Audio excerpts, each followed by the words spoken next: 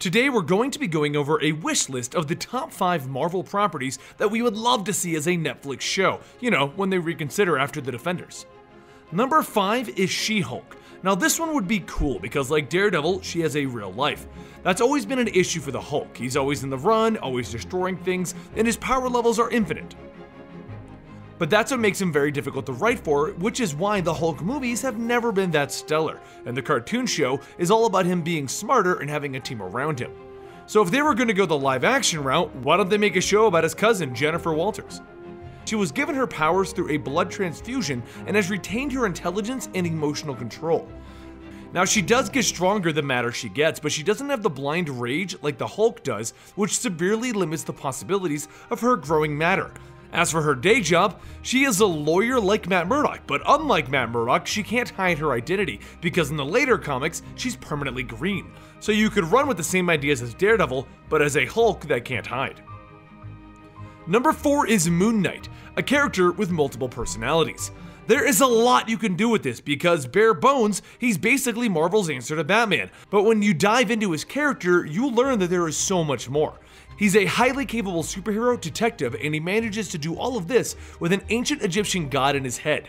This has brought us multiple runs where he has dealt with these personalities differently, but my favorite run is where he spent his time talking to Wolverine, Captain America, and Spider-Man because they each represented a different part of the Egyptian god's personalities that were located inside of him. Just imagine a series where Moon Knight is trying to learn to cope with all of this and other Netflix heroes are guiding him, like Daredevil, Iron Fist, and Punisher.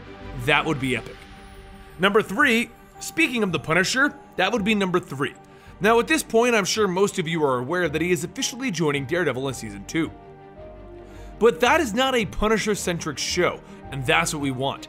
We could very easily do something like the 2014 run for the Punisher, where he was in LA trying to stop a cartel while avoiding the police. The police were initially trying to capture him, but eventually they figured out that the Punisher exists for a reason, and it's to do what they can't do. He has always been a very odd anti-hero, and giving him a show all about the proper police dealing with him could make for a very interesting cop drama. Number 2 is a show about the Spiderverse. Now this one is where we're gonna get a bit crazier with our dreams. This is our wish list after all. We've got more than enough stuff about Peter Parker's Spider-Man, but what about the entire Spider-Verse? You could easily do a 13-episode series in which Peter Parker is traveling the multiverse, learning about all of the different Spider-Men and building an army. Each episode could take place on one of the other worlds where he teams up with one of the other versions of himself, and then he stops their villain, and then they go to the next world. The big season finale could be the big Morlun battle. And number 1 is Old Man Logan. Now I know that Fox has Wolverine, but by the time that Netflix is going to be picking up some new superheroes, maybe we'll have him back.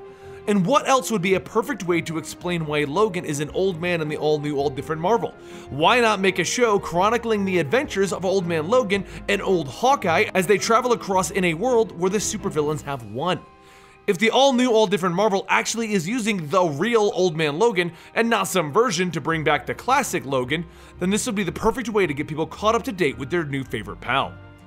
And those are our top 5 Netflix shows that we would love to see. But what are your favorite ideas for Netflix shows? Let's keep this list to Marvel, so let me know in the comments down below what Marvel shows you would love to see, because we've got another wish list for our DC shows. I'm Benny for CTV, and I'll see you guys next time right here.